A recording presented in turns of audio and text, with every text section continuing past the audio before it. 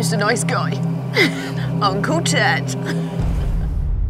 Do you know what? Get your fucking sandals on and f*** off. Yeah. There was nothing for me to say. I think she's just justifying that Sam situation. Could we have the Jake escape, please? Oh my God. It's not.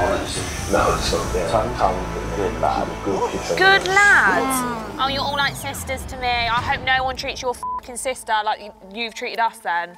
Because you'd be fucking livid, Jake. Do you think it's me? Do you think it's all me, yeah?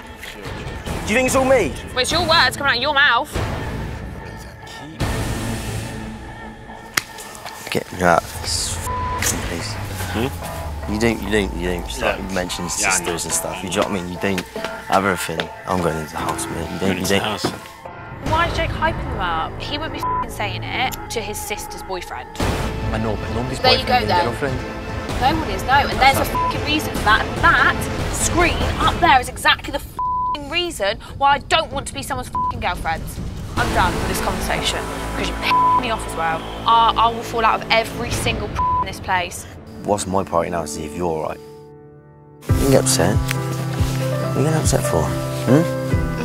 I know that I'm probably not like a supermodel or this or that, and that's why I always lead with my personality and stuff. So to hear you say like I don't want to rip her clothes off, I don't know if the attraction is 100%, f***ing hurt. I know he's a loyal person, but I'm not going to lie to myself. Like, it did make me have doubts. You look like a two-faced and I want nothing to do with it. You told me jack shit of what was on that f***ing screen. I didn't lie to you. You didn't tell me the truth. I didn't lie to you. You're an idiot.